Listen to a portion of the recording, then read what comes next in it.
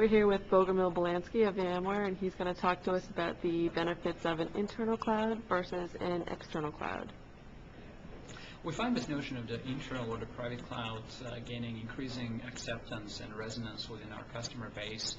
And the attraction of private clouds is really about being able to apply the benefits of cloud computing, such as easy getting in and out, easy access through standardized protocols, pay-as-you-go model, so low upfront investment. You don't need to make huge investments to get in or after that get out.